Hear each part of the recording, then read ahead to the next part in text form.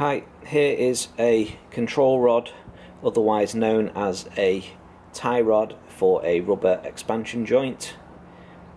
This is a twin sphere rubber expansion joint just for example purposes.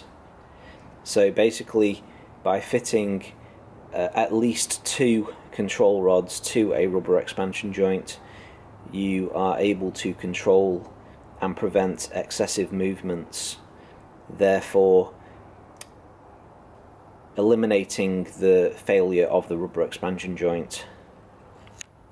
So these plates will mate to either the inside or the outside mating flanges once you bolt it to your mating flanges. So you can adjust the nuts to suit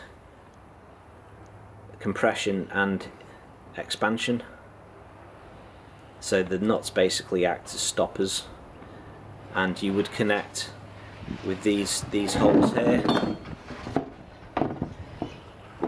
when connecting to your flanges.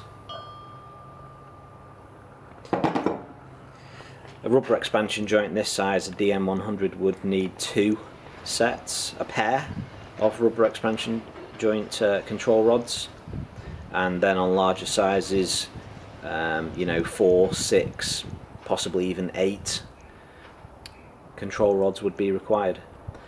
Available from Dewater products in Australia. Thank you for watching.